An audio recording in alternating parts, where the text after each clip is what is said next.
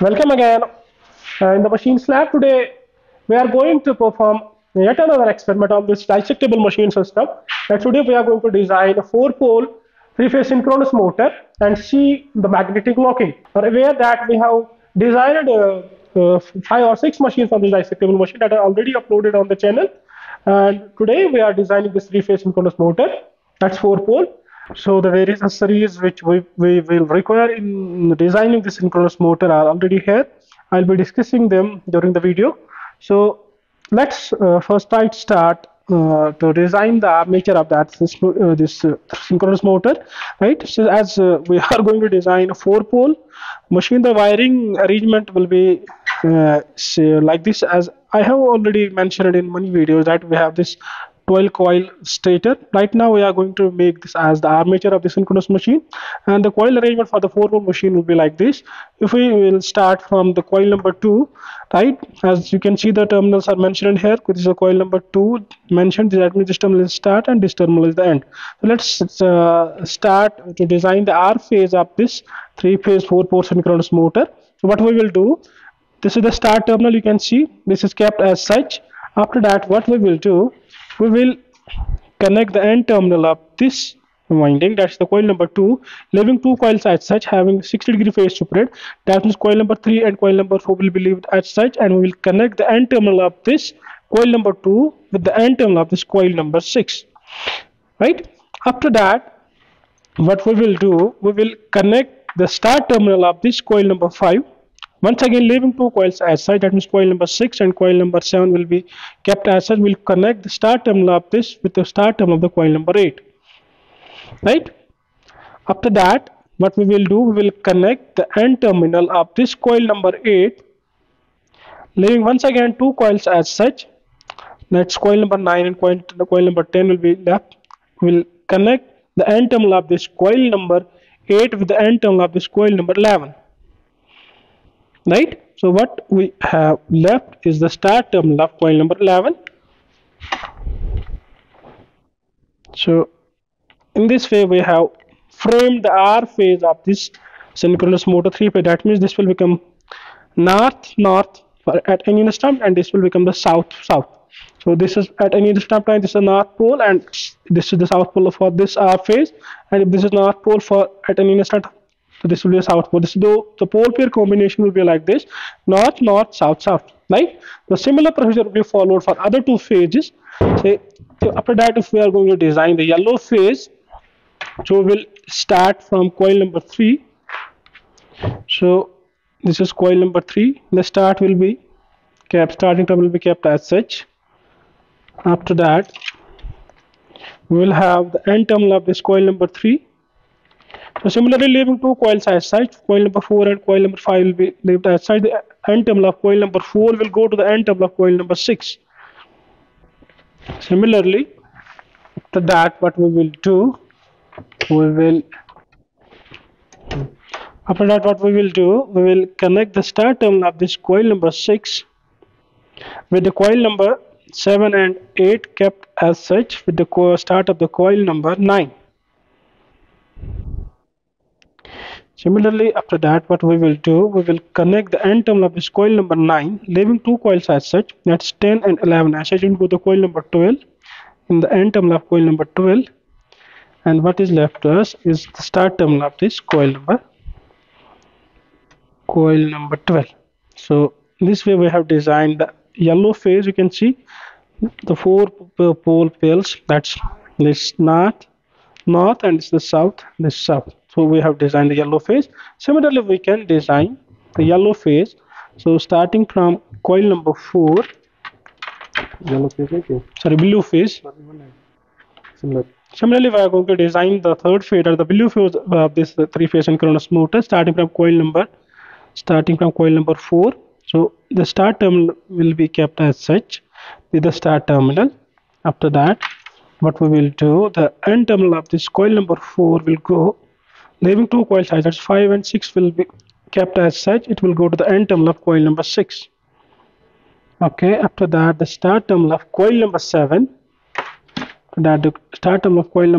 will go to the coil number 8 and 9 will be left kept as such. It will go to the coil number 9, start terminal of coil number 9, sorry 10, because we have connected in coil number 7, 8 and 9 will are already connected. It will go to the start of coil number, it will go to the start of coil number 10. After that, what we will do, the end terminal of coil number 10 will go to the start of coil number 1, sorry, end of coil number 1, and the start of coil number 1 will be kept as such. So this way we have designed the below phase. You can see the pole pair combination of this. So this is 1, and the opposite phase of this is the south, and this is one pole, the north pole, and the south pole for this below phase. So we have almost designed the armature of this 3-phase synchronous motor, and let's adjust the same in this frame. This is the frame, so let's try to adjust it. So this way we have designed the armature of this 3-phase 4-pole synchronous motor, and you can see these are the 3 phases. Since we have connected this armature winding in star, and this is the yellow phase, this is the red phase, and this is the blue phase, and you can see our neutral point is here. Here R phase, yellow phase, and the neutral point is inserted in this point A. So we will be energizing in this winding by this 3-phase power supply, right? So first of all, this way we have adjusted this in the frame as well, right? After that, we require to design the field winding, which is mounted on this, shaft. You can see these are the 4 coils, and their connections on this slip rings are given like this. You can see the starting point of one coil is given to the starting point of other coil. Similarly, the end point of that coil is given to the end point of the adjacent coil. In this way, we have connected these. You can see these 4 coils marked as coil number 3. So we have 4 L3 coils mounted on this shaft, which will be using as the field winding of this synchronous motor, right? And these connections are bring on these commutator segments, or you can see the slip rings, right? So the same will be adjusted now in this armature by this air gap. Okay, after that, what we will do, we'll first fix this. So you can see we have fixed this, and it must move freely. We must try this. After that, we will adjust it by connecting these screws on both the sides. So this way we have almost connected the field winding mounted on this shaft of this synchronous motor, right?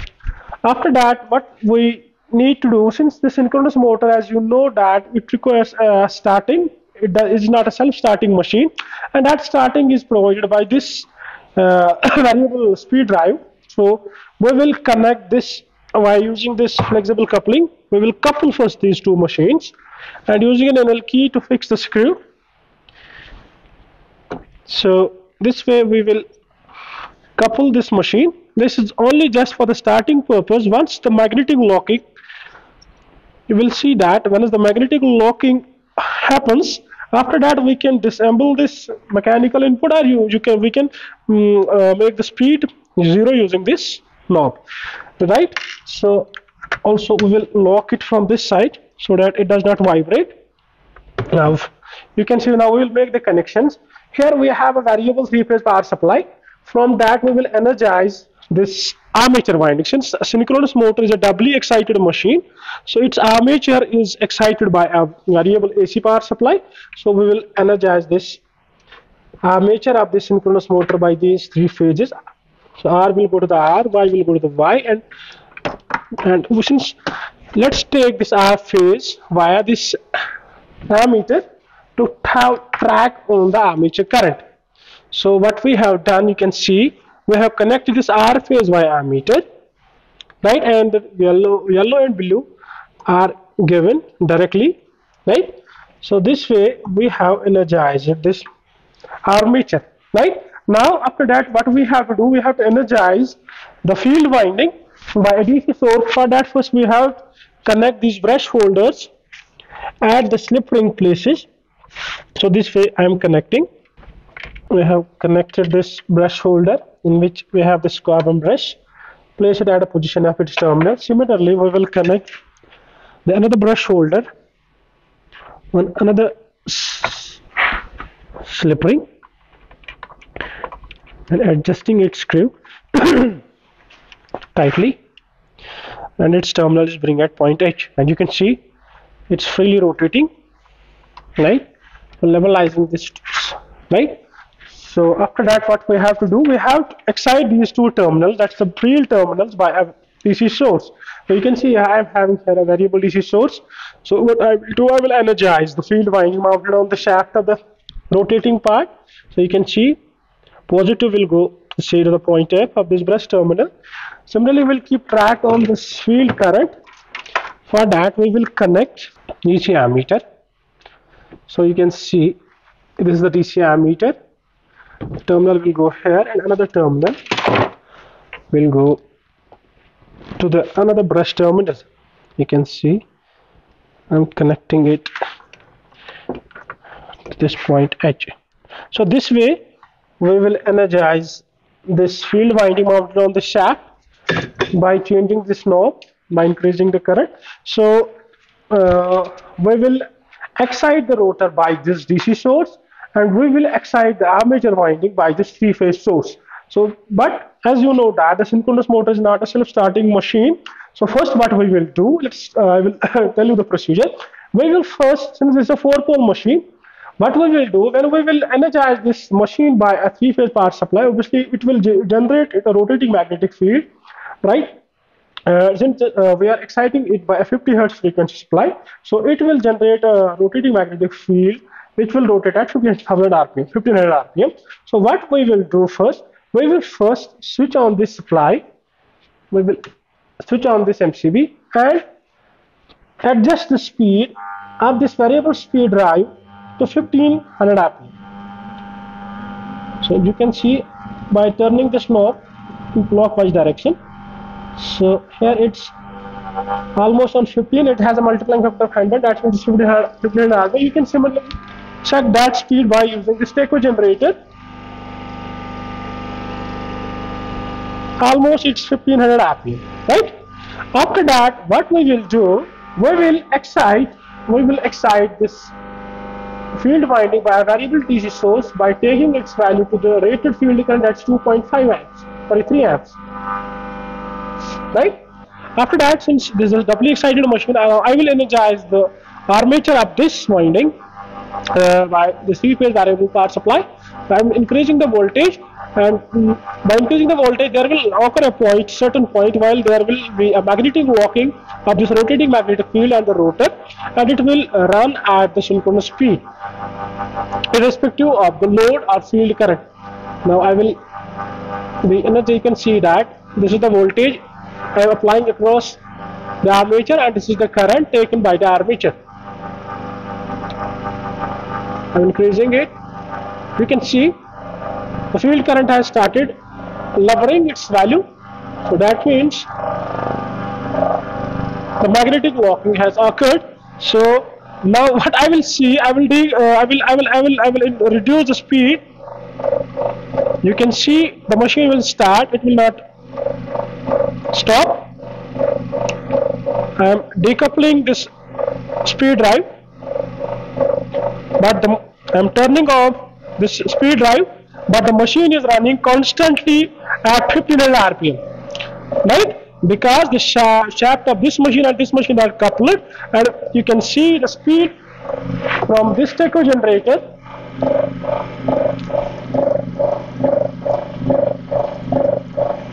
It's almost 1500 RPM, right? Also you can see if I am reducing the field current value 0, there is no effect on the speed. It is running at the synchronous speed. That's actually the principle of synchronous motor. That's how magnetic locking occurs, right? After that, you can increase or decrease the field current, see the effect on the armature current to plot the V curve of this synchronous motor. Thank you. This was all about how we can design a synchronous motor and how the magnetic locking occurs. Thank you.